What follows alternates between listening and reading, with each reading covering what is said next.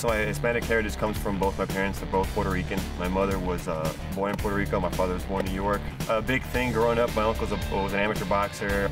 So when these fights came up with like Tito Trinidad or the boxers that were Puerto Rican, the fighters that were Puerto Rican, my uncle was just really big into it. So he'd throw like a party or like, hey, we're gonna watch the fights. So we'd make a whole party out of it, like, you know, get the food together and everything, and everybody get together and just like celebrate, you know, these Hispanic fighters, these Puerto Rican fighters. Takashi is he's 16-3. He's a tough guy. I can see he's super durable.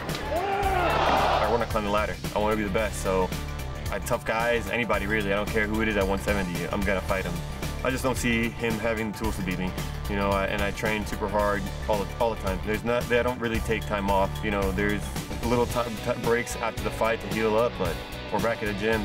I think, you know, Takashi's gonna be probably trying to pressure me, gonna get inside, and I'm not gonna let that happen. I'm gonna, you know, use my range and try to use my jab, my strikes. I'll change up my game plan on him during the fight and kind of surprise him. I can submit him, catch him, knock him out, or TKO. I think I have the edge in all three.